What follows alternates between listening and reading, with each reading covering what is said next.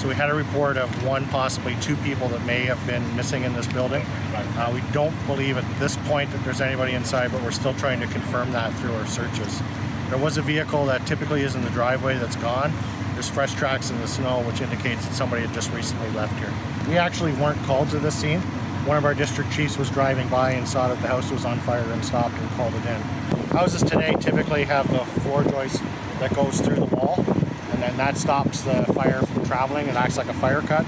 Older houses don't have that, where the wall, the floor just butts up against the wall space. Once the fire gets into the wall, it can travel unimpeded from the basement to the ceiling. It appears that's what's going on here. Once we get in there and finish our primary searches and secondary searches, we'll have a better idea if anybody's in there or not.